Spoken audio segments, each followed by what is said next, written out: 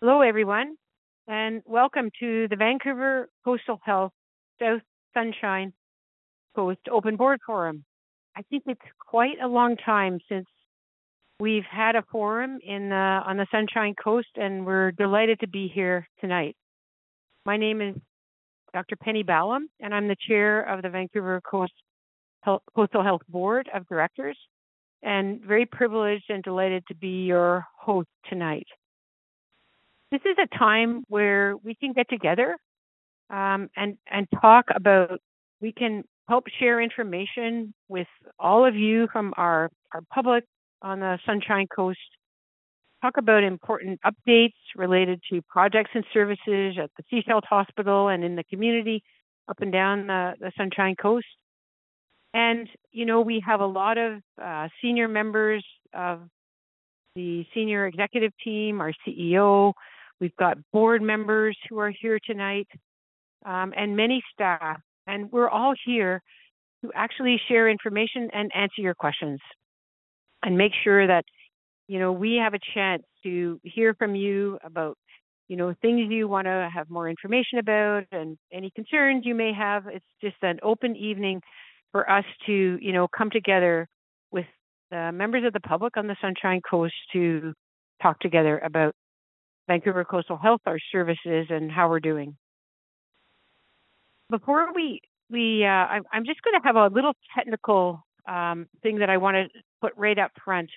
This, for those of you who have been on one of these calls before, as you know, we do a phone out to let everyone know. And my understanding from Converso, who is our technical lead on this, that we had some technical difficulties with the call display that went out to some community members. We heard from some people who let us know that when we rang, there was the name of something that had nothing to do with Vancouver Coastal Health came up on your call display.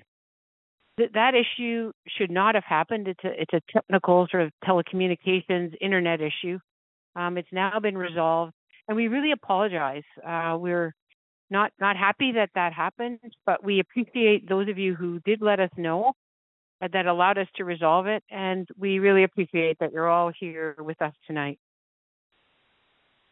Before we hear from our speakers, it's really important for us to begin our evening by recognizing that the region we're discussing tonight are the traditional unceded territory of the Shuswap First Nation. We are committed at VCH to delivering care for a total of about 1.25 million people in our geographic area of Vancouver Coastal. And on that area are the traditional unceded territories of 14 First Nations. And this year marks the 60th anniversary of the Shuswap Nation gifting the land for Sechelt Hospital to, at that point, the government of the day. And that allowed the move of the hospital from Garden Bay to its current very central location in Sechelt.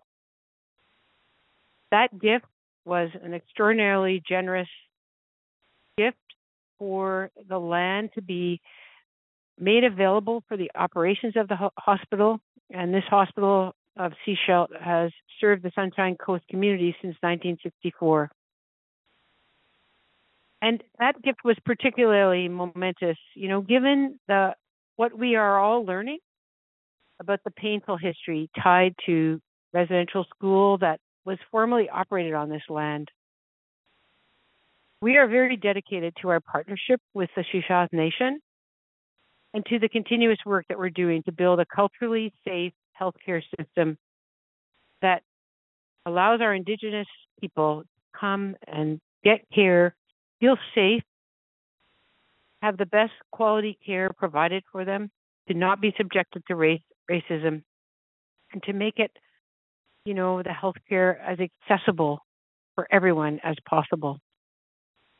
In February 2023, VCH signed a memorandum of understanding with the Shuswap First Nation to reflect our ongoing partnership and our commitment to both reconciliation and to working together to plan services for the territory. And we are actively meeting leadership to advance the healthcare priorities in this territory. So we're very, very grateful. And before we move to our first speaker, which is going to be a public health update by our medical health officer, I'd like to welcome Hehewis Rochelle Jones, counselor from the Shuswap Nation, to help start our discussion in a good way. Hehewis Rochelle, welcome. Thank you, Dr. Ballum. Thank you very much. Itanana Siia, O'Sheel Chensquish, O'Sheel Chensquish, Hehe Shuswap Nation. Mewela, Amosh Ta'uk. Good evening, everyone. My ancestral name is O'Sheel. My given English name is Rochelle Jones, proud Shuswap elected member of the Shuswap Nation Council. I bring welcome wishes to our SWIA on behalf of Hehewis, Lenora Joe, and Hehewis, the Chief and Council of the Shuswap Nation. First of all, I acknowledge all the elders and friends of this community, and thank you to the organizers for having me provide welcome to you all. Thank you, all Noms, for participating with our neighbors and friends and our partners, Vancouver Coastal Health Authority. May we all come together and hear words with open hearts and open minds. All Noms Chalap. All Noms.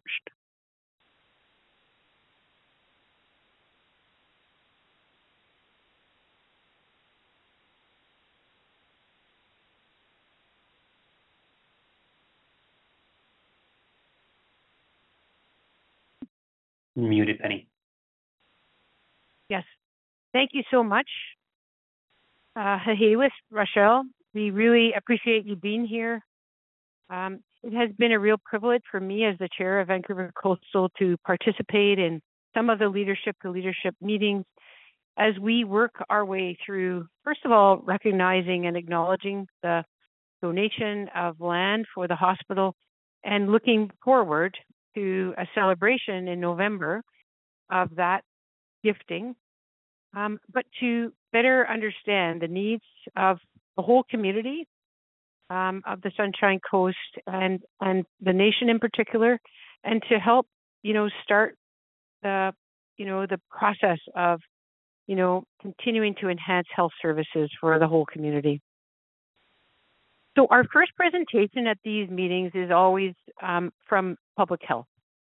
And I just want to, for the public who are here, and thank you so much for being here. And what we know is people continue to join. So I'll just say what we normally do is we have a presentation from public health who provides for you just an update on how is the public health, health of the population in the geographic area that we're meeting with, and give you some insight into, successes, challenges, things that all of us should be thinking about in our families, with our kids and grandkids, with our seniors, just things that are going on that are really important for us to understand. So we're very lucky to have our medical health officer, Dr. Malele Kakwetla, here. And we have Dr. Patty Daly here, who's our Chief Medical Health Officer tonight. And we feel that this is a very, very important part of this meeting. And so what we'll do is we want to hear from you tonight after you've heard the presentation, and you will be able to ask a question at any time. In order to ask a question, you can press *3 on your phone keypad. That will connect you to an operator who will take down your question and check if you want to ask it live or have us read it aloud, and put you in the line for the question and answer periods that are throughout the call. And the first one will be after our public health session. So there'll be lots of time for question and answers. That's what we like about these sessions. They allow you to bring your questions forward, and we do our best to answer them. And if we can't answer them, we'll get back to you. And sometimes, people have more individual questions, and sometimes we say, okay, well, we'll get our one of our senior staff to phone you back after the call. But most of the time, we're very, very happy to try and answer your questions during the session. So try to keep your question brief. There's lots of people joining us tonight, and we want to get as many questions as possible. And some of you have already sent in questions, and some of those questions we're going to try and answer in the course of the presentations. But otherwise, we will also be reading out some of those questions that have come in. We also provide audience polls throughout the event that you can answer using your phone. And these polls are just designed to give us a bit of a high-level snapshot of your perspectives on healthcare priorities, some of which we're going to discuss this evening. We listen to the polls with keen interest, but they actually don't replace proper engagement with community, like, hearing your in-person questions and answers, and the work that we do on an ongoing basis with the nations, with the staff, and with the public. So there's many different ways that we engage with our public, and this is just one of them. But for us who are the chair and directors on the board, it's a really important opportunity for us. So we're going to dive into the first poll of the evening. I'm going to ask a question, read out 4 answers, and you can select the number on your phone keypad that best reflects your opinion. And so just if you could listen to all of the answers before you make your selection, that would be great. So our first poll question is, which healthcare priority in the South Sunshine Coast is most important to you? Press 1 for hospital care, including emergency department care. Press 2 for primary care and family doctors. Press 3 for seniors care.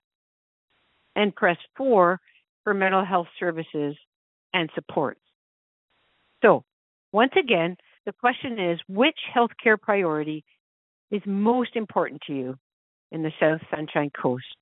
Number 1 for hospital, including emergency department.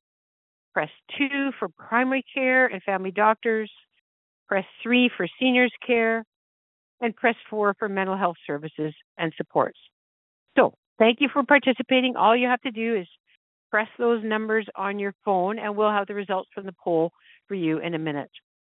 And I just will remind you that you can get in line to ask a question at any time by pressing *3 on your phone pad.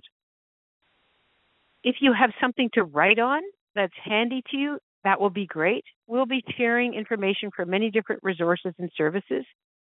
And if you miss anything that we're speaking about tonight, the event is being recorded, and it will be made publicly available on the VCH website shortly after it's ended. So that allows you to have a chance, to make sure that you can listen up and make some notes, to ask a question or to take away with you, to talk with your family. But if you miss it, don't worry, it will be on our website. So we have the results now of our first poll. So 20% of our attendees picked hospital care as the most important to you on the Sunshine Coast. 60% picked primary care. We certainly understand that. 16% picked seniors care, and 7% picked mental health and substance use.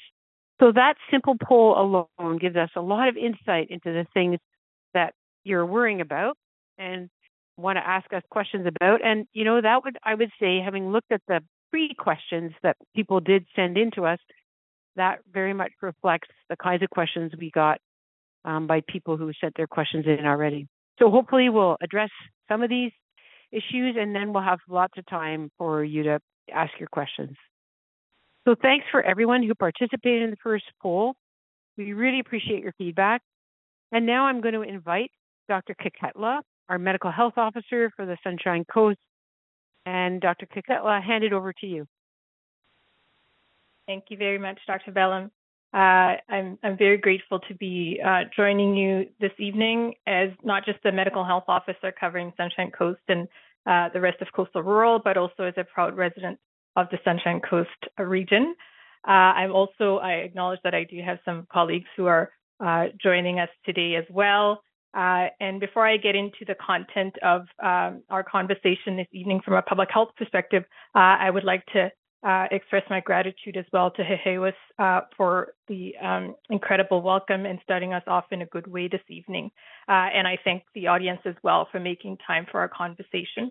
As I'm sure a lot of people know on the call and in the audience, public health is a small but mighty part of a healthcare system that focuses on the overall health and well-being of the entire population.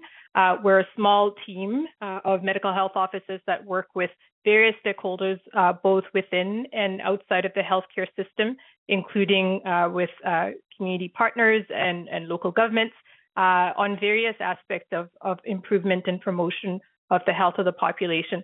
And that ranges from disease and injury prevention, health promotion efforts, protection from environmental hazards. But a key aspect of the work that we do as well is really looking at those determinants of health that are outside of the medical or healthcare system that directly influence the health outcomes within the population.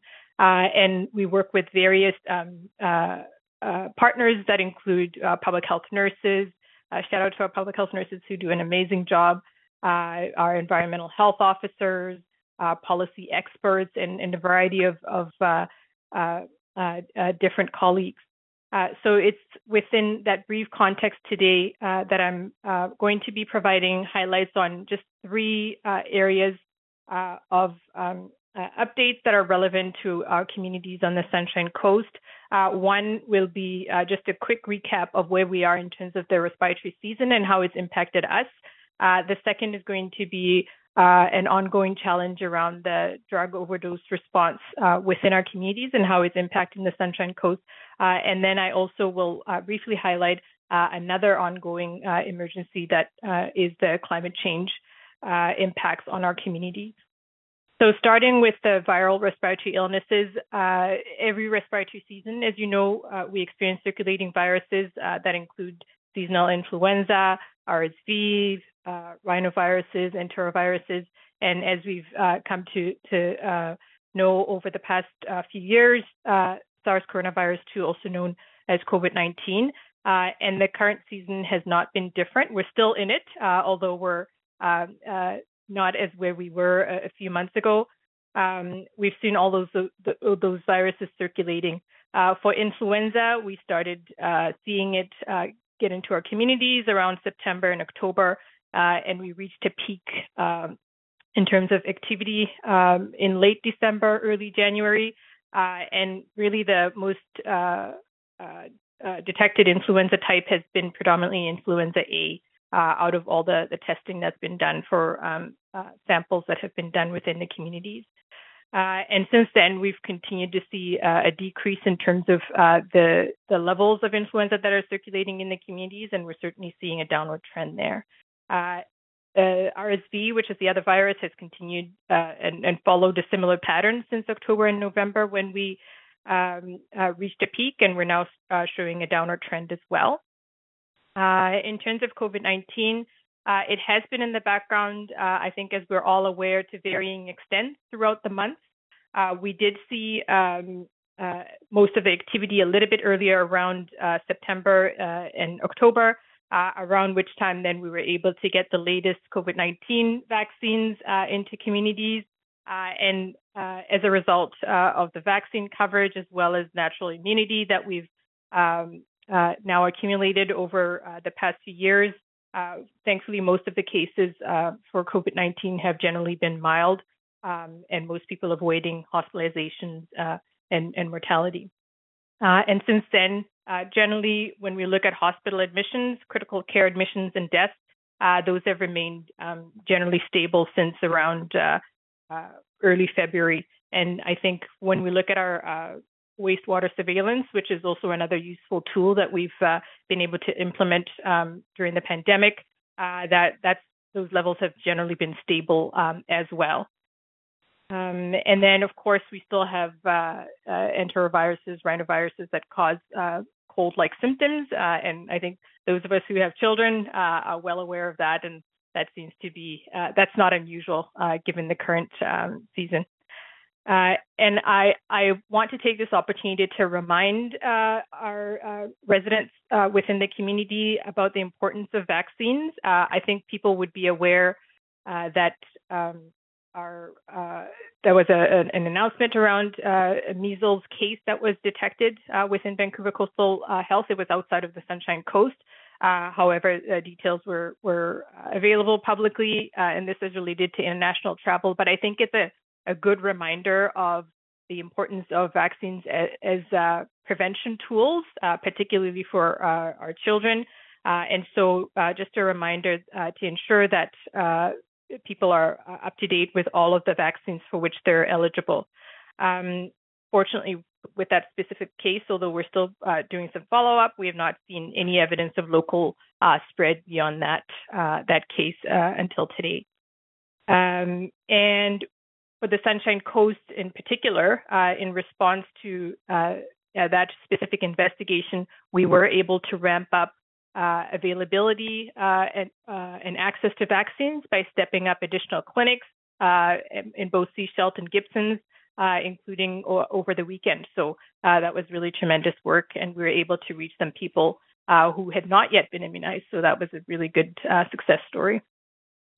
And if people are still interested in getting immunized or getting their children immunized, we do have the ability for booking online through the VCH Jane app site, as well as, or people can just call the local health unit and we'll be able to get them in.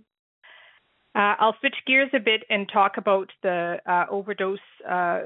drug overdose emergency, which is one that we're all familiar with, and it's another important public health issue that still continues to impact our communities, including here on the Sunshine Coast.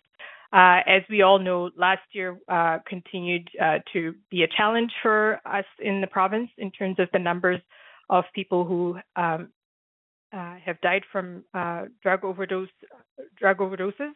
And on the Sunshine Coast, when we look at over the past few years, we have been impacted as well. Compared to other places, such as the downtown east side, it looks like we're not doing that bad, but these are people's lives, and these are still continuing to impact our communities. We did see some stabilization in terms of the number of deaths on the Sunshine Coast between 2021 to 2022, and then last year we did see a bit of an increase within the community. So I think this still shows that this is an existing threat for us and really close to home. But I also want to highlight that the range of services that have been impacted within the Sunshine Coast community have really helped, and they continue to help save lives. I'd like to highlight the overdose prevention site in Sechelt. And we have been and continue to monitor the number of visits to that specific site. And it really demonstrates that there is a continued need for that and that it is saving lives, because I think without it, we would see a much higher number of deaths.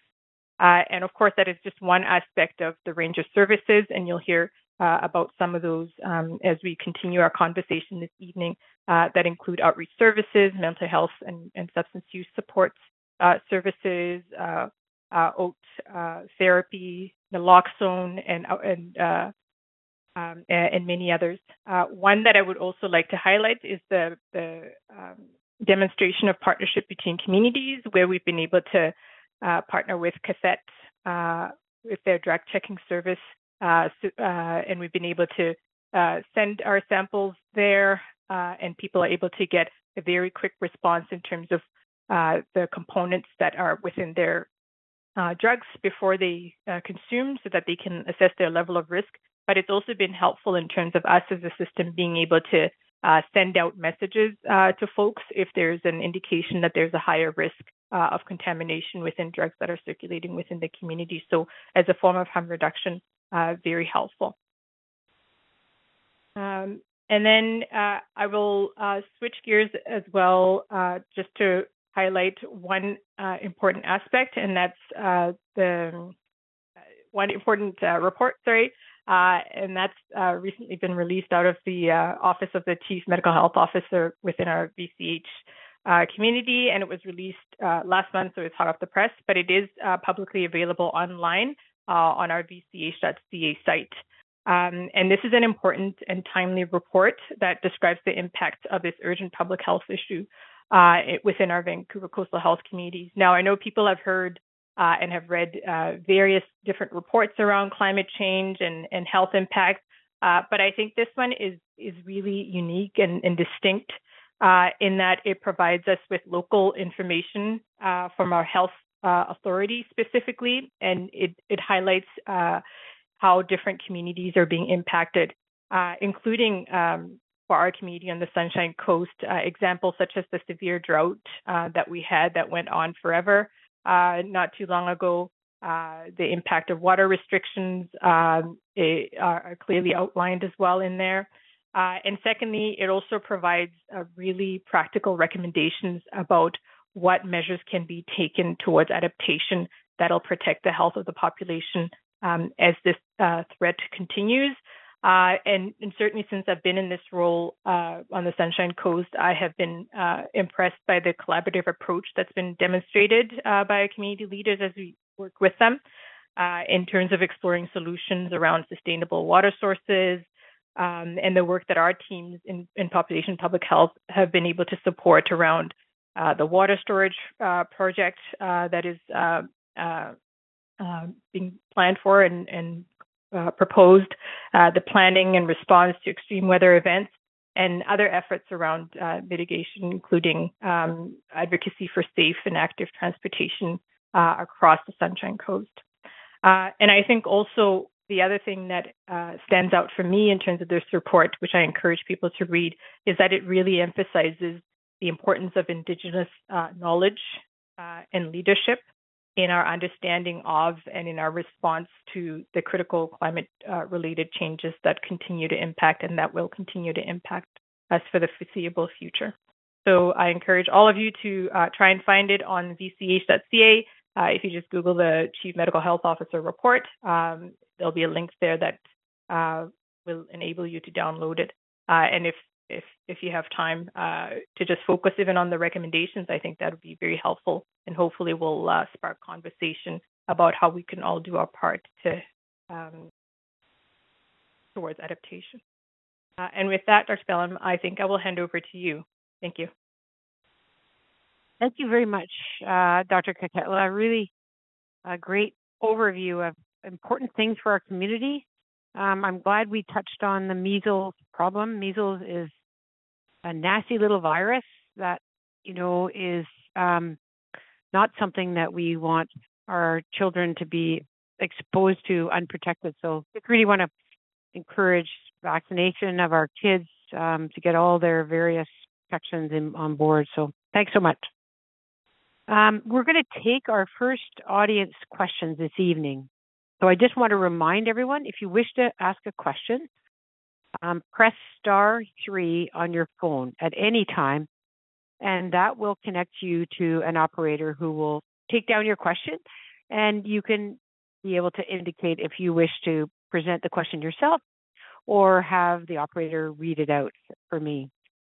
So we are taking questions that, as I mentioned earlier, that were pre-submitted, as well as those that are coming in online and by callers who are participating in this event in real time. So let's move ahead with our first question. So our first question is from Paula. Paula, do you want to ask your question? Yeah, sure.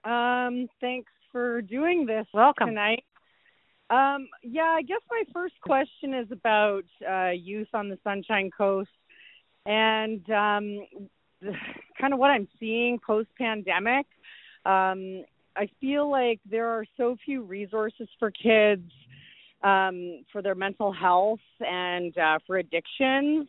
I'm seeing a lot of social anxiety, depression.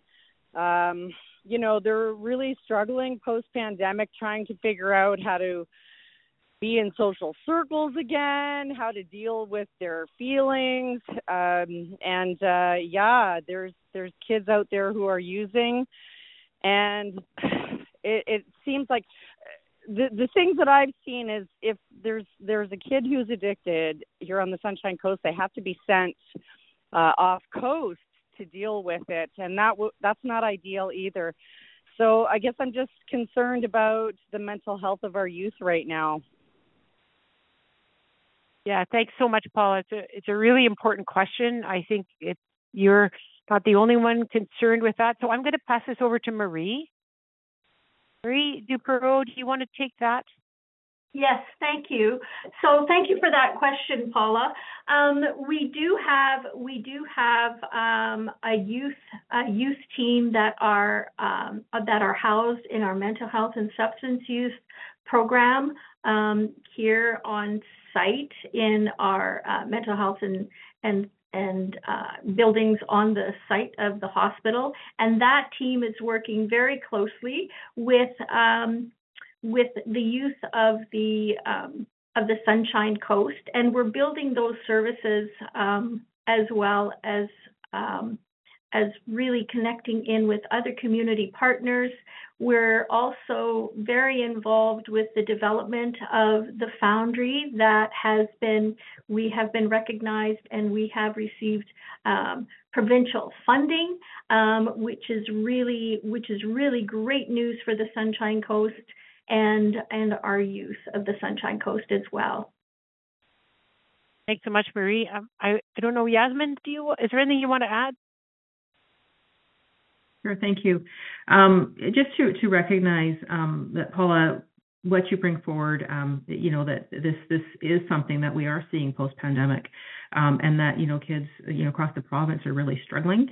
And in a smaller community, it's even more challenging because, there are resource challenges. And so I think Marie talking about the resource available as well as, the new Foundry site to open up. There's also other sort of online services. They're also available, which kids tend to, prefer sometimes just being anonymous, but getting some help. And we've actually set up a brand new website, which we can send you the link for. But it's a VCH website, hashtag on your mind. And that actually has a lot of resources that are available to kids, doesn't matter where they live, so that they can get some immediate support, and then also connect in with the resources available on the Sunshine Coast. So there's some resources from that perspective. And then if you're looking for more details, we're happy to chat with you offline as well, if there's any specific situations that you want help with. And maybe I'll just jump in, Yasmin. So a couple of things for our staff, if you wouldn't mind just introducing your position, that would be great, just to give our public who can't see you a sense of who you are. But the Road to Recovery is a major provincial initiative designed for young and, all ages in terms of recovery from addictions.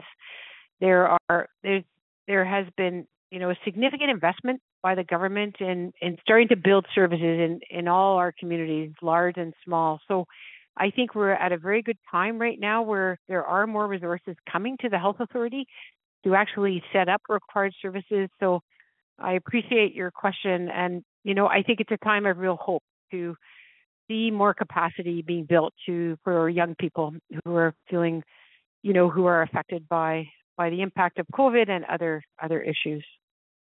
Okay, we have a question from Howard. There's a shortage of doctors and big wait lists. What is your plan to help with this? Oh, I'm sorry, Howard. You probably wanted to ask that question. You go right ahead. Yeah, well, that's basically it. I've been living here on the Sunshine Coast for 70 plus years, and my doctor is retiring very shortly, I think in early summer, and I will be, for the first time, without a family doctor in all the years I've lived here. And, I know this is a worldwide problem, it's a nationwide problem. We tried to address it in Tender Harbor by starting a small clinic here that has a staff doctor. That staff doctor is run ragged because he has to do a very onerous set of rounds at Peace Health Hospital, as well as examining patients here in our clinic. And we've had a problem with this for years, ever since we built this clinic in the early 70s. This seems an organizational problem that Coast Health could look at. We live a long way from Peace Health. It's really hard for our doctors to go down there every day. Howard? Something to be done about this. Yeah. Okay, perfect. Thank you. That's really great. So I'm gonna I'm gonna first pass it to Yasmin. She's our VP of Community Services, Primary Care, and she can start. And then Darlene, you can indicate for me who might follow up if necessary. Go ahead, Yasmin. Okay. Thank you, Howard. So again, yes, I think you're right that this is a larger problem than the Sunshine Coast, just around access to primary care providers. But it is one that VCH it takes it's been a key priority for us as well as for the government. And so a lot of things have happened to begin to move the dial on this. Just from the larger perspective, from the ministry perspective, there's been a lot of work done with the Doctors of BC and our physicians to really understand what's going to help us bring more providers into the system. And so there's been, look at providing team-based care. So how do we create a team around our GPs and our NPs, our nurse practitioners? How do we create a team around them, bring in more nurses, counselors, support so that the doctors can work in a team and attach to more patients, so that individuals in the community who want a doctor would have access to one. So that's being looked at, as well as some of the payment models are also being looked at. And then there's also a registry that has also opened up through 811 for individuals who are looking for a provider can now put their name down on the registry. And then when there are providers in your community, they would then go to the registry to be able to find individuals and call up and begin to attach. But more locally then, how that sort of lands then in the community is that there's work happening to develop what we call primary care networks, and that happens with the doctors in your community through the Division of Family Practice, and then also with BCH. And the ministry has funded the ability to bring on, I believe it's, a large, I think it's 5 more providers, or it might be a little bit more than that, GPs as well as nurse practitioners, as well as they funded for nurses and counselors to come on board. So there's a lot of work happening now to recruit those individuals, as well as to create a physical location for the PCN to provide care. So that is also underway in your community. And then in addition to that, we also recognize that, there has been new services in the urban areas, the urgent primary care centers. And when those came on board, 5 years ago, they're really meant to address people's urgent episodic needs. So you've got your doctor you go to regularly. Sometimes people don't have a doctor or can't get to the doctor in the same day. So it's really to look at the urgent episodic need. Those were initially developed in an urban context. We're now hearing 5 years later from the rural communities that, we need something like that here. And so now we're beginning to understand, well, what would that look like in a rural community? Because resources are constrained, and when we bring new providers in, we want them to attach to patients, right? But it's also, what do we do? Perhaps how do we also use virtual care? So we're looking at it from that perspective. So a lot of work happening. So I hope that helps. So much, Yasmin. And I've got Vivian or Wayne. Is there anything else you want to add on that? Sure, I can. Hi, Howard. It's Wayne, the Vice President for the People team. In the past year, we've also been investing on the recruitment side for our providers, physicians, nurse practitioners, and other healthcare providers. And in the Sunshine Coast, pleased to report that we've added and been able to recruit for 9 additional physicians in the past 12 months. We're also investing in participating in attending conferences and other forums where physicians, and in particular physicians who are seeking rural opportunities, are there, and we're able to develop those connections and really promote the benefits of working in areas such as the Sunshine Coast. Thanks so much, Wayne. Thanks, Yasmin. A really important topic. Just remember, everyone, to press *3 on your phone if you have a question. And the next question is, I'm going to read this because this was a pre-submitted question, I believe, from Lynn. What are your plans for implementing substantial support for patients and their families using MAID on the Sunshine Coast? So I'm going to pass this to Dr. Peter Edmonds.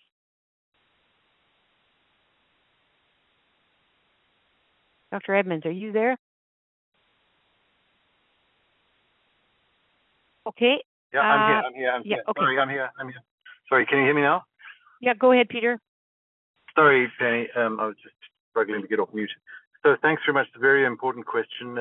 I'd start by saying that MAID, medical assisted death, is foundational program to VCH.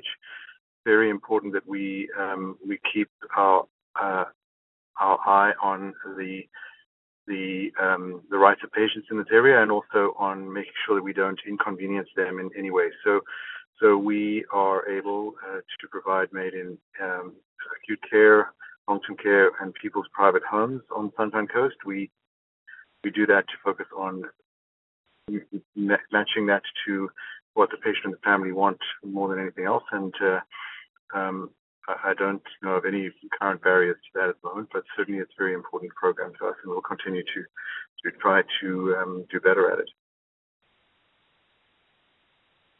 Okay, thanks, Peter. So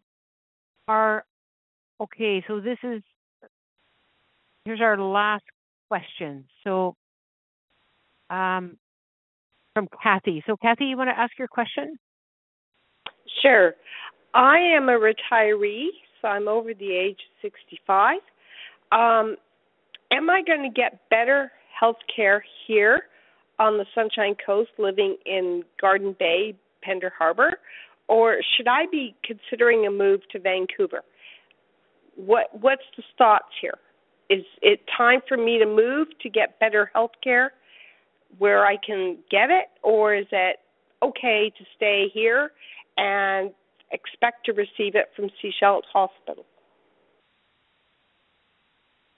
Well, maybe I'm going to jump in because, I think it's a great question. And I feel, as the chair, and I can say, Kathy, that I've been in this privileged role for 5 years now. And I think this is a great time to be retired on the Sunshine Coast. We've made a lot of investments up and down the coast, and we're continuing to get a lot of support, as you've already heard, from government to build our health systems. Darlene McKinnon, our Vice President of the Coastal Community of Care, is going to talk to you about planning around the hospital when he's going to be our next speaker.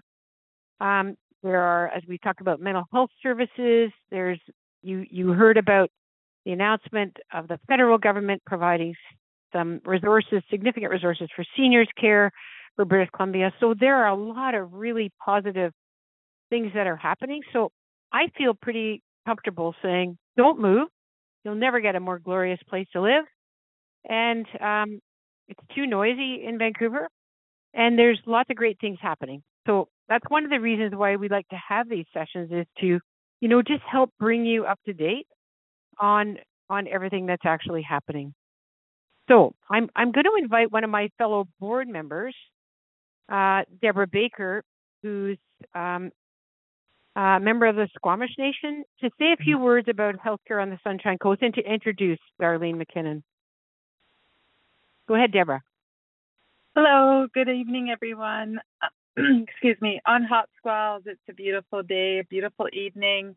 I shared with my colleagues on the board that my late mother, Marie Jeffries, was from Sechelt Nation, and I went to residential school there as well. So I've got some very fond family memories and some not so fond memories of residential school. But I do want to say that your questions, your participation in this town hall and other town halls is so important, especially to our board and to our senior staff and to Vancouver Coastal Health overall. So on that note, I'd like to introduce you to Darlene, who works very closely with Coastal Health, and I'm so glad that we're in good hands with the whole team at Vancouver Coastal Health. So I hope you all have a great evening and stay safe and stay awesome. Thank you, Penny. Much, Deborah. Okay, just before Darlene, I open it up to you. I just want to mention the incredible Sechelt Hospital Foundation, which we as a board of directors for VCH are so appreciative, along with the senior leadership team and all of our staff, for the incredible community response for the support of the Sechelt Hospital Foundation. The foundation raises really important funds. It helps make everybody aware of the great things that are going on, and it really helps us do our work delivering safe, high-quality care. So I really want to thank all of you who have donated to the foundation, and just tell you that every day when we use equipment or we work in renovated rooms, that we notice it and we really, really appreciate it. And we see in our everyday in our healthcare facilities volunteers who work in the hospital, and just want to say that time, effort, and impact is also, felt daily and so much appreciated. Finally, I'm going to thank all of our staff and, just tell them how, because I know there are staff that are probably on this call, and just thank them for all their great work. And, really know that we know they go above and beyond to deliver care for their community. Most of the staff who work on the Sunshine Coast live on the Sunshine Coast, obviously. And it's really a wonderful thing to be able to work and care for your community that's small enough that you actually often know each other. So just really want to thank you. So I am going to I'm going to pass it over to Darlene McKinnon, who's the Vice President for the Coastal Community. And we do have another poll, and I'm just looking at my folks to see, should we just carry on and we'll do a couple of polls when we get to the end? Yeah, that's great. Okay. So I'm going to ask Darlene to take it away, Darlene, and just Darlene does a great job, and she's going to give you a good overview of all the things that are going on across the Vancouver Coastal Services on the Sunshine Coast. So over to you, Darlene. Thanks so much. Thank you, Deborah, and thanks, Penny.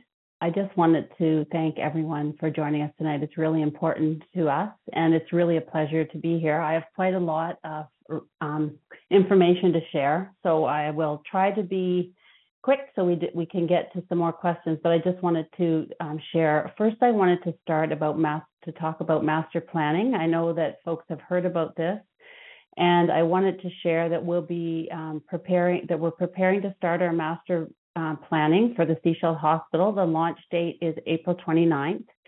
And the point or the purpose of the master planning is really to look at and plan for the future of the hospital. The goal of master planning is really to understand our service needs and really look at improving our healthcare services in the short and long term and the medium term. We know the Sunshine Coast is a growing community. We know there's a large demographic of seniors, and that there are unique challenges when you live in a rural community and that make healthcare access more challenging. And so the plan is to really understand the health service needs and how we meet those needs of the evolving community, and the plan will map that out over a 30-year period. This work, which will start on April 29th, is targeted to take about a year. It will review our facilities and our services. It will plan for the population growth. It will plan for the demographics of the community. And it will focus on the delivery of culturally safe care in partnership with our Sechelt Nation. And the results of this will be a clinical service plan and a hospital campus plan that reflects the input of the local community. So as part of the process, we'll be engaging with our staff and our medical staff, our First Nations partners, our local elected officials and community partners, and the public to understand from you what the community identifies as priorities. And then this information will be considered along best practices for healthcare delivery so that we combine the feedback from the public and from our clinical planners to come up with our clinical service plan. Through the process, we will have opportunities to share information with you. We'll be starting the launch with an online survey for the public, but as we plan and go through this, we will have opportunities for focus groups for some of our key partners. We'll bring draft plans back to the community and to share information and receive input. So I just wanted to share that because I know folks have been interested in participating in the master plan. I'm now going to talk a little bit about the hospital. I wanted to share about the emergency department renovation. I know many of you are aware of this. The emergency renovation is underway right now, and the point or the purpose of that is to make some immediate improvements to the space to address safety and flow, and also to improve the patient experience. We're adding in new treatment spaces as part of this renovation. We'll have a dedicated mental health and substance use assessment room. We'll have a family room so we can have confidential conversations. There'll also be 5 additional treatment spaces within the renovation.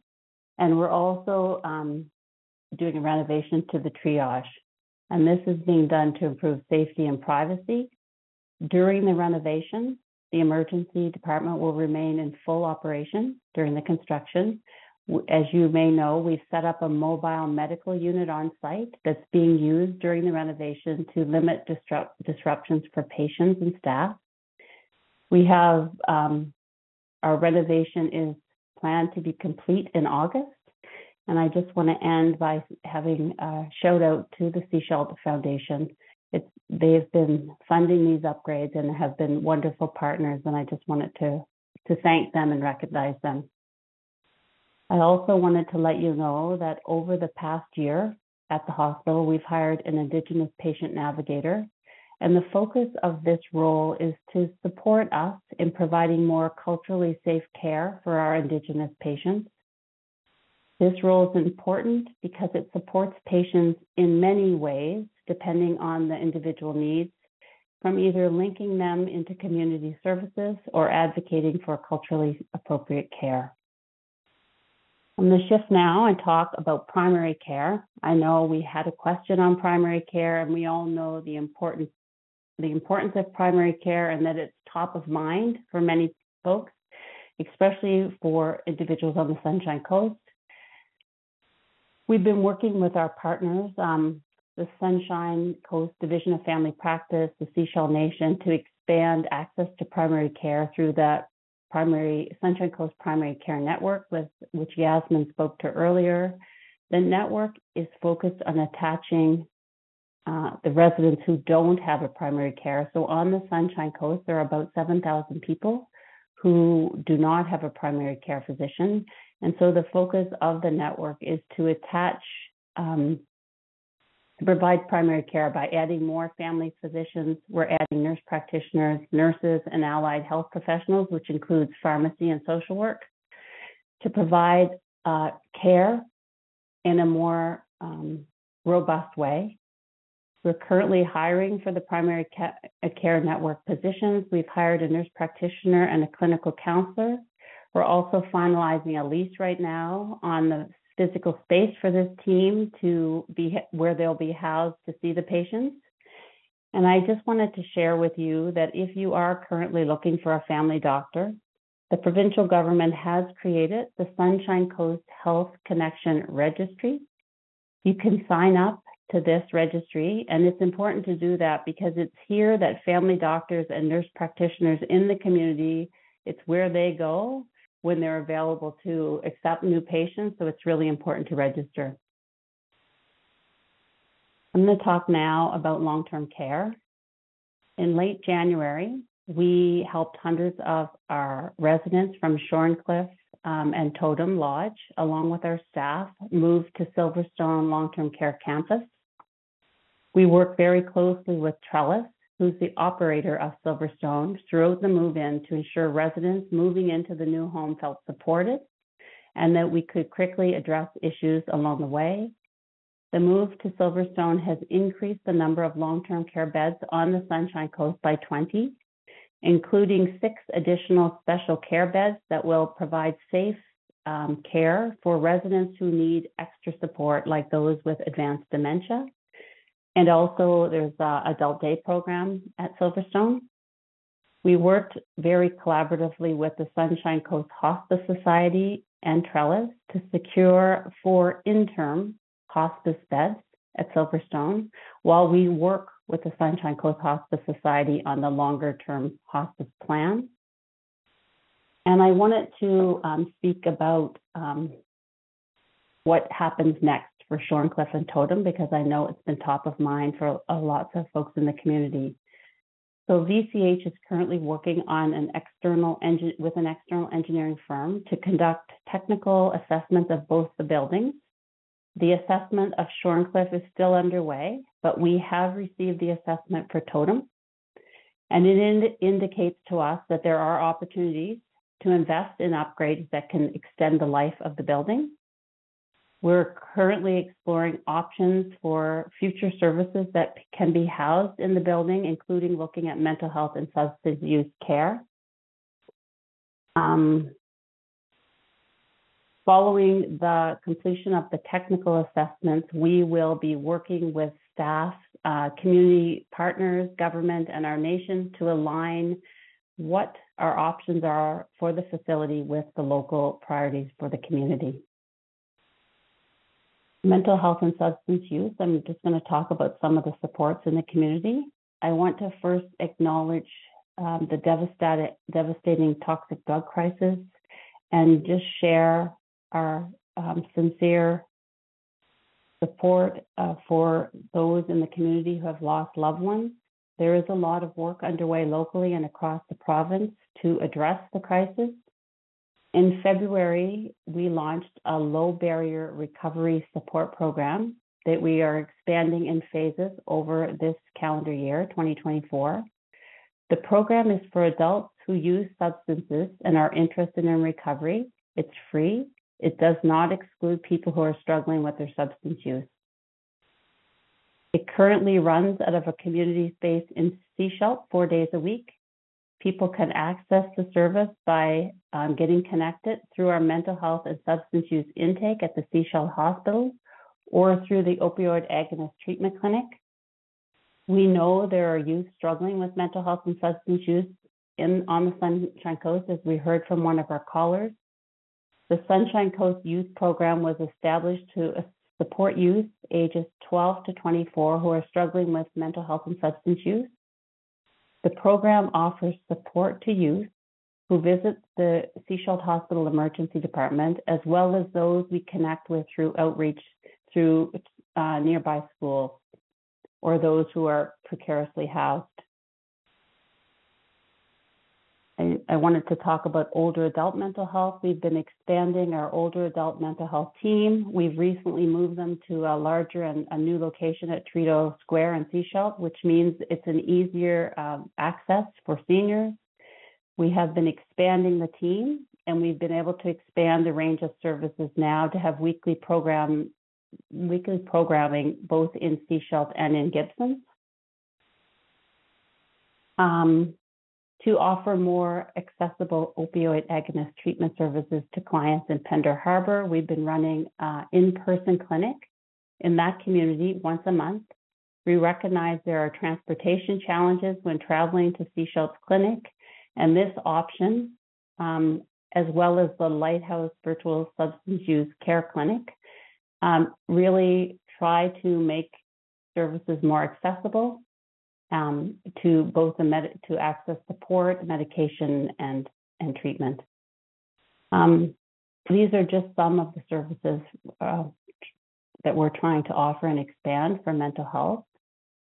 I just wanted to touch briefly on a couple more items. One is the regenerative farm. We are in a partnership with the Sechelt Nation and the Salish Sea Regenerative Farm Society to convert the lands next to the hospital into a regenerative farm. Focus is to access nutritious food, especially, and use that food at the hospital. We're very proud of this partnership. It's providing local sustainable food sources to the patients, and it's also allowing us to restore the land. And just the last thing I wanted to talk a little bit about was recruitment. We know that that's a challenge, and folks are concerned about recruitment. It's a challenge across the country. What we're doing now is trying to offer some incentives like temporary housing. And I just wanted to share that in 2022, we hired 107 staff specifically for Sechelt, and in 2023, 105 staff. So this is across our disciplines. And just last week, the government announced a new program to provide a $20,000 incentive for nurses who serve rural and remote communities. And I think this will be critical to us in helping with recruitment. So I just wanted to thank everyone for their time and giving me an opportunity to share, and I'll turn it back to Dr. Ballem. Thanks so much, Darlene. A lot of really wonderful things going on with, and just want to reflect back on the foundation and the volunteers that help us with all these programs. So thank you so much. What I'm going to do now is just back us up a little bit, because I skipped over the second poll question, which came after Dr. Keketla's presentation. So this is a test for all of us to make sure we remember what Dr. Keketla told us. And so the poll question is, of the public health priorities on the South Sunshine Coast, which is the most urgent and important for you? Press 1 for respiratory illnesses and immunization.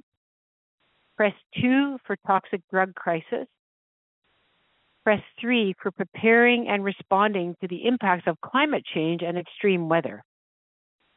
So again, the question is, in terms of the public health priorities that Dr. Keketla talked to us about, which is the most urgent and important for you? Press 1 for respiratory illnesses and immunization. Press 2 for toxic drug crisis. Press 3 for preparing and responding to the impacts of climate change and extreme weather. So while you're thinking about that, just want to remind you, if you have a question that you want to ask, because we're going to move into the question period. Star 3 on your phone. You press star 3 at any time on your phone. Doesn't matter if someone's speaking. It will take you to the operator, and you'll be put in the queue. And you can indicate whether you want to ask the question or you want me to read it out. We've already had some great questions tonight. Okay, so the results of our poll. Wow, this is really interesting. So, respiratory illnesses and immunization, 29%. Drug crisis, 29%. And impacts of climate change, 42%. So I think I could see Dr. Daly, who wrote the report recently on climate change, and we all know that the Sunshine Coast is impacted by climate change. So really happy to have all those really important priorities for so many people. Thank you so much. So what we're going to do is actually probably do another poll. Oh no, we'll do that later. How about that? We'll do that later. Do you have one? Let me just have a look here. I think we're good. So now we have a chance to have you, we have another 25 minutes for you to ask a range of questions. And so I'm just going to open it up for questions. And while I'm waiting for that, I'm just going to ask Darlene, you know, we talked about, you and I talked about the other day about the preventive complex care home health program. And I wonder if you just want to talk about that while I'm waiting for the questions to come in. Sure, I'll start, and then Maria will add in what I missed. So preventative complex care, I have some notes and I want to just make sure I get it right for when I'm sharing it to the public. Preventative complex care is work we're trying to do to really expand the services in the community and to wrap services around individuals in the community in a more robust way. We know that individuals, when they can, prefer to be at home. And when they're in the hospital, we try as best to send them home when we can. And this is really a way to wrap services around them and to actually not only wrap nursing services, but the whole team of services, as well as to have outreach by our primary care physicians. And I don't know, Marie, if there's anything you'd like to add, but we're doing this. I'll just add before I hand to Marie that we're doing this in Vancouver, on the North Shore, and in Richmond. And we felt it was really important to have one rural community as a pilot or as an area to start. And we really wanted to use to do that for to have Sechelt as our rural community. Great. Thank you, Darlene. And I would love to just add a few words. So it is, we recognized how things are a little different in our rural communities often. And so to be able to really develop this with that rural lens and look at how we can better serve those very complex patients in their homes. I'm happy to report that we've already hired our leader for this great work, and Dr. Baxter, our Associate Medical Director, is working with our physicians as we develop a plan to really be able to meet that physician component of this program. We're also going to be hiring 2 specific nurses to have as case managers, and really looking at those in the highest need for very concentrated additional services. So it's very exciting. We're under early development days, and just really, for the lack of a better word, ruralizing this model. And it's very exciting as we move forward. Thanks, Marie. So we've got a question from Don. Don, why don't you ask your question? Hi. Well, a lot of my question has already been answered. It was regards to nurse practitioners and the help with resources devoted to helping, maybe training and accommodating them in the community. So could I change my question then? Is it okay? Sure. Absolutely, yeah. Okay, my wife's been on the list from the very beginning for a doctor, find a doctor, when her doctor told her that he would be leaving the community, and there was not a plan to provide her with another doctor at the clinic.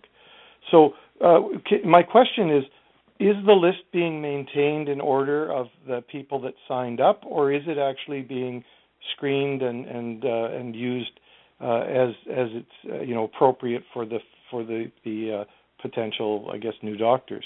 Because my wife has not received any communication, and she signed up for it like right away when it first came out. And maybe contact would be a good thing if you contacted people to give them an update, so they know they're still somebody does care about them. Yeah, those are really good questions, Dawn. It's good to have feedback on that new provincial registry. Yasmin, do you want to speak to it at all, or?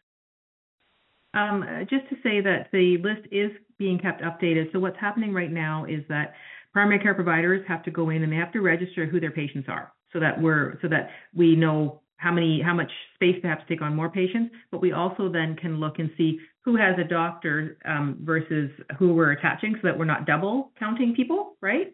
So they're keeping their list updated. And I think that the plan is that now that you're getting more providers in Sechelt, then they're given a list and they go through that list. So the 811 number, the registry, gives the doctors the list. The list then calls people. So I think there's 2 things. One is your feedback is really helpful, that I will give back to the 811 registry, is that they need to get back to people who register just to give an update on where things are at and what's happening in their community. So I will provide that feedback. And the second thing is to say that that it's the registry that gives the doctors the list, not the doctors who choose who they want off the list. I hope that answers your question. Yeah, that's great. Thanks so much, Yasmin. Thanks, Dawn. Our next one is from Kathleen. Kathleen, go ahead and ask your question. Yours is my most favorite question of the whole night, I think. Oh, well, first of all, thank you for having me. I really feel that this is an extreme move on my part, but I just don't seem to be making any progress at all trying to secure a position at the Sechelt Hospital Emergency. Just for the rest of the party. First of all, I did want to acknowledge the Sechelt people and the gift of the hospital that they have as well. That's very important to me. But I am a nurse. I've just moved from Victoria to Sechelt. I've moved here to be with my 90-year-old father. Right now he does very well at home, but I'm here to make sure that he stays in his own home. And I have over 30 years critical care experience with Island Health. I have worked in the Sechelt Hospital in both the emergency and in the ICU. I've done a bit of CSO work there as well when I was there in 2019, 2020. At the time, I left CSHOP to go back to Victoria to do my master's, and I was successful. I have my master's leadership health now. Last year, I worked over 1,390 hours with Island Health. I worked 190 hours with Camosun College. That's all on my resume. Just this last week, I updated my ACLS, my BLS. All of my qualifications are up to date. My BCA, everything is in standing. And I can't get anybody to respond to me. I've sent a email to who I believe to be the site director, and I don't want to be using names or anything, at CSHOP 8 days ago. No one's getting back to me. When I go to the recruitment site, you cannot talk to a person. All you can do is leave a message. No one will talk to you. No one will call you back. There must be something wrong with my application. It says that they will only be contacting candidates who meet or exceed the qualifications. Very humbly, that's me. Hey. I meet and exceed these qualifications: emergency room, ICU, recovery room, or site operations, And I'm just pleading with you. Could you please connect me with somebody so that I can give services back to this community that I care very much about? Both of my parents, including my mother, have been patients there. They saved my father's life in a very dramatic fashion 4 years ago. My mother died at home, but after being there, after receiving excellence of care, and I'm very eager to participate and contribute to this hospital here. I'm just flabbergasted, and I'm at the end of my rope. I don't know who to contact. All right. Well, thank you so much, Kathleen. I'm so sorry that it's been such a difficult time to get a call back, but I'm just going to pass that to Marie DuPerreault. Go ahead, Marie. Hi, Kathleen. Thank you. I am so happy you called in this evening. And I am the operation director for the entire Sunshine Coast. And I would love to have the opportunity to have a conversation with you. So if you could just either you can come to the administration area of the hospital and we can connect in and set up a time. And I would love to have a conversation with you. So, and I am so sorry it's been so difficult for you to connect in, but I would love to have a conversation. Well, maybe Marie, if Kathleen wants to phone the operator too, *3, we can connect you two up behind the scenes. How about that? Absolutely. Okay. Thank you so much, Kathleen. Really appreciate it. We need nurses. So our next question is from Darnelda, and this was a pre-submitted one. Plans were talked about with regards to renovating the operating room so that we would have two that could be used at the same time. What is the status of that plan? Operating rooms are really important for access to surgery. So maybe I'll pass that one to Marie as well. Yep, thank you. And thanks, Darnelda. I'm really pleased to let you know that we actually do currently have two operating rooms that are available, and they are being used concurrently. Last year, we were able to expand our services, which included, securing additional hours that we needed to support both of those rooms, and it also included hiring additional staff so that we could run both of those concurrently. And we're currently running them 9 hours a day from Monday to Friday. So good news in being able to expand our services for the Sunshine Coast. Great. Thanks so much, Marie. And just to remind everyone, if you want to ask a question, push *3 on your phone and you'll be connected to the operator. So we've got a question from Sarah.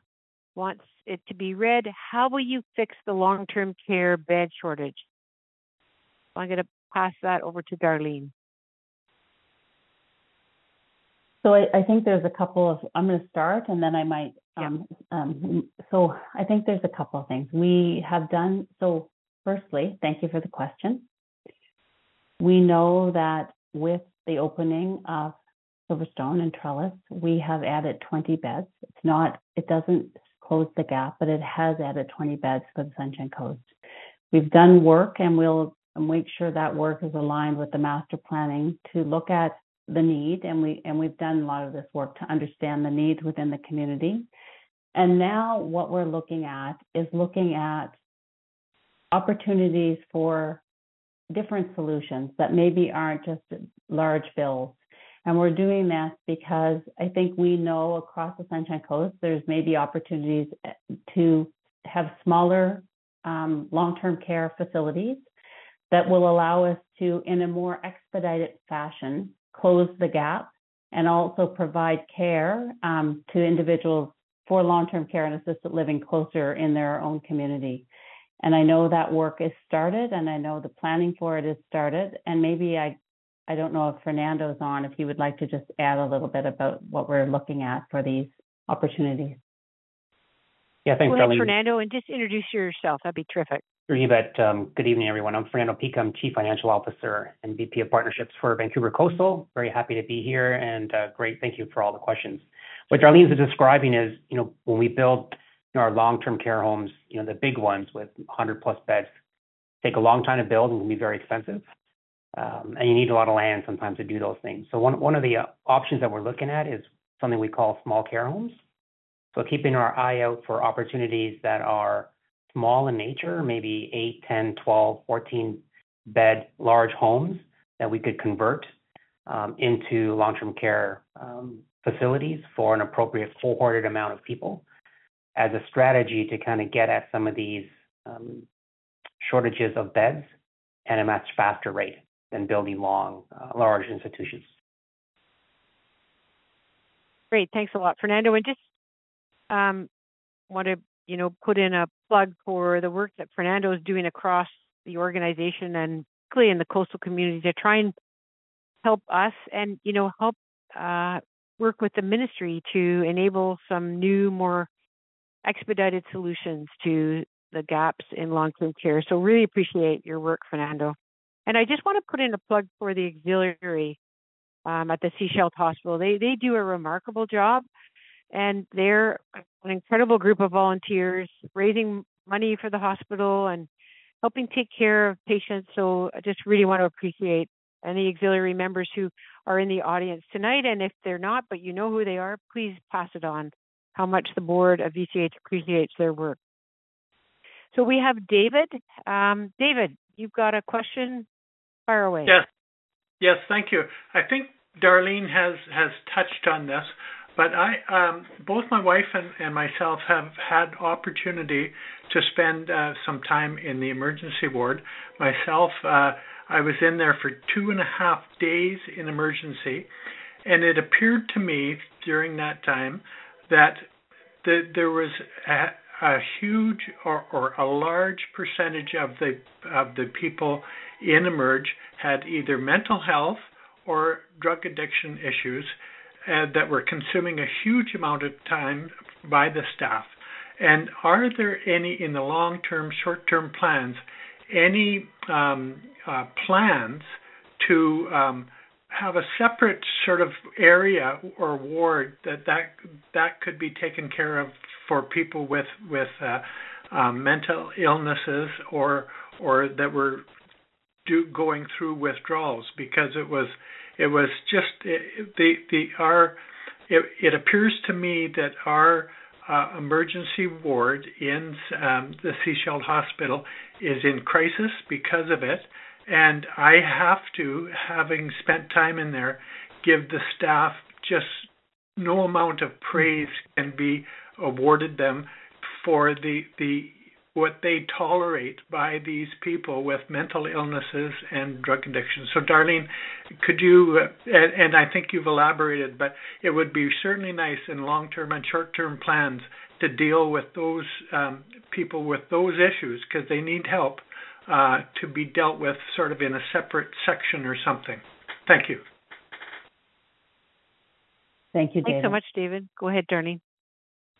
So the first thing I will say is thank you for the question, and I would agree with you. Is there's no, we cannot thank the staff and the medical staff of the hospital enough for all the hard work. It is at times very challenging because they're doing their work in a space that's quite congested, with lots of varying needs, like you described, right? Medical and mental health all combined.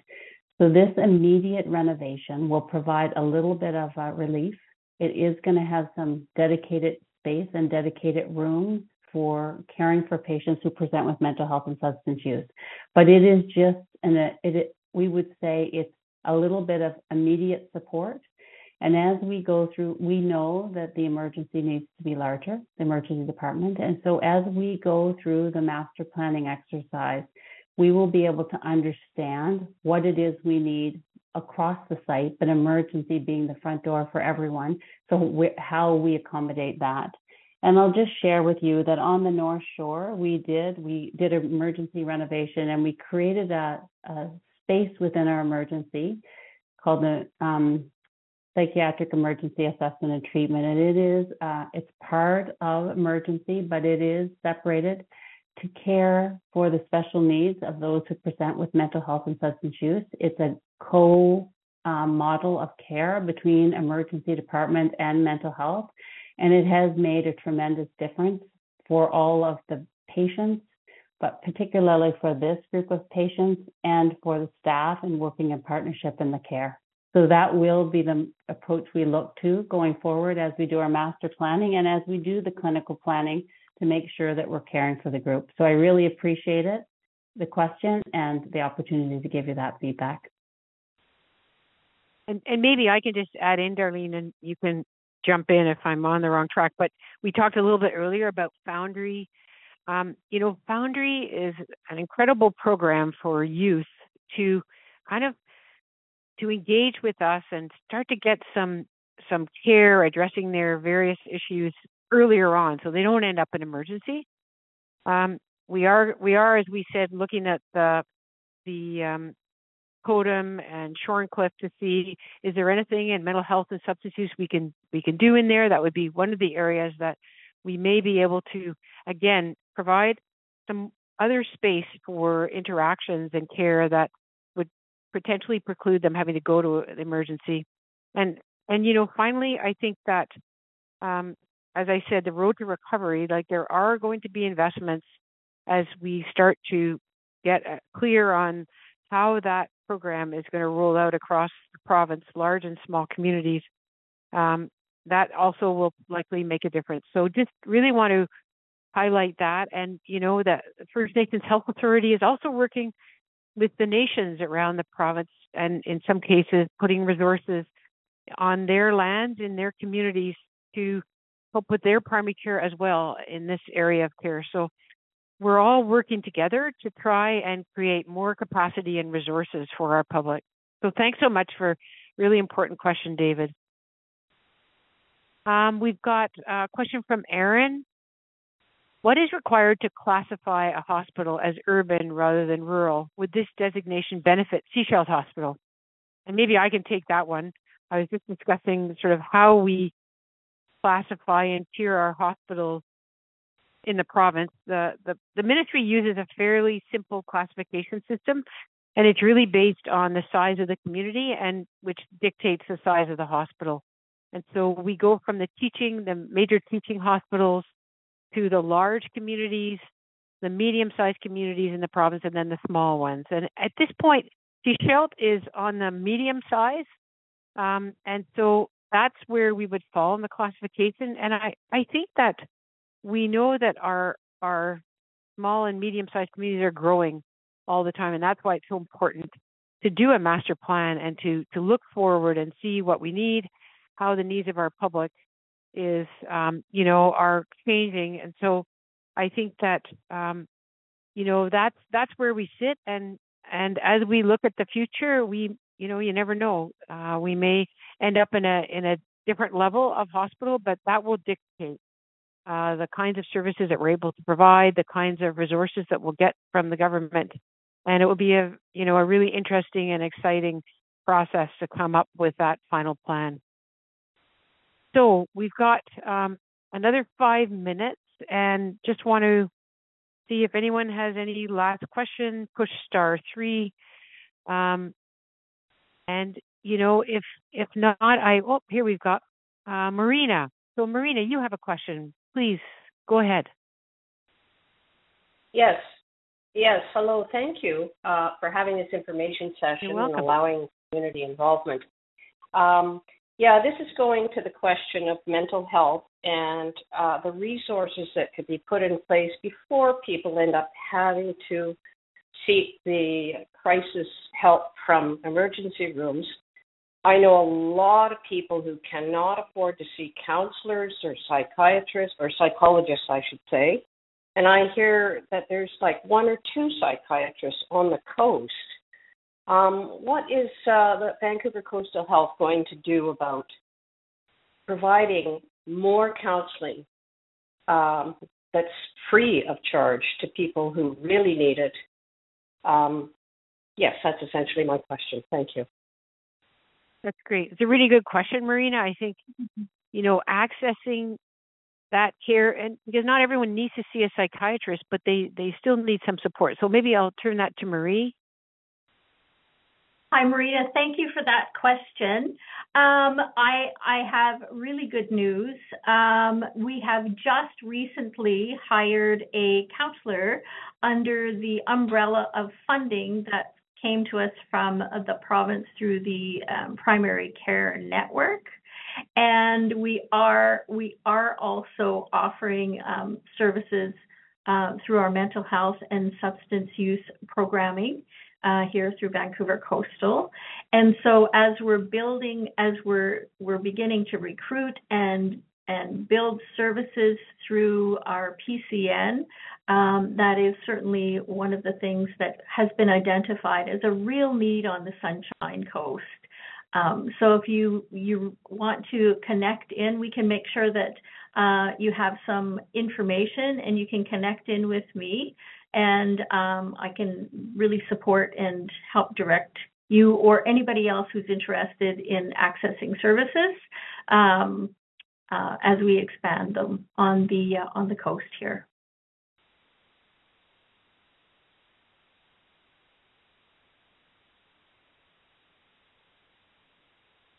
You're muted. Sorry. Thanks so much, Marie, and thanks for the question, Marina. Really important one. We're actually at time now, and I really just want to take the opportunity to thank all of you for spending part of your evening with us. It's really informative and helpful for us to have a chance to talk to our community in all the various areas that Vancouver Coastal has responsibility. I want to really thank our speakers for their updates and all of our staff who work in Sechelt, Gibsons, and the South Sunshine Coast region, Pender Harbor, wherever you are, how much we appreciate you working and delivering the best care possible. And I want to thank our board. We have a number of board members on here with us tonight, and they are so committed to this organization and to helping represent the voice of our public in all the many discussions we have with our senior team and our senior staff. So thank you to our board directors, and most importantly, thank you to the community. Your support, your willingness to come and engage with us and ask questions and tell us your good and bad experiences and your suggestions, your ideas, makes a huge difference for us. And we really appreciate it. And as I say, I'm going to go back to Kathleen and say, well, I hope that you're feeling good about staying on the Sunshine Coast. There's lots of things coming along and moving, and we are open. We will be back to you with another open board forum, in the not too distant future. And, our desire is to stay in touch with you, whether it's through our master planning process, the work we'll do around Thorncliffe and Totem and what we can do there to meet your needs and do an ever better job for, addressing the issues that you have in terms of your health and the health of your families. So thank you so much. Thank you to Hahewis, Rochelle Jones, and the Chatal Nation. Really appreciate your partnership. Thank you to all of you out there and all of our staff. And I look forward to seeing you or hearing from you at another time. So I declare this meeting adjourned and wish all of you a good night. Thank you so much.